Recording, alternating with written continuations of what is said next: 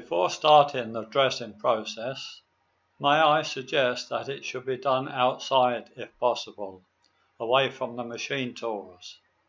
This video clearly showing the amount of grinding dust that can be let free into the air. I would normally move my grinder outside, but as the lights for producing my videos are set up in the workshop for the task, I took a chance. I did, though, thoroughly vacuum the surrounding area after completing the process. Now to the wheel dressing. Unlike most sharpening tasks, where the fence is set at a small angle to the side of the wheel to ensure grinding is done on the wheel's corner, in this case, for this type of wheel, it must be parallel to the wheel's side. From here, the video makes the process clear.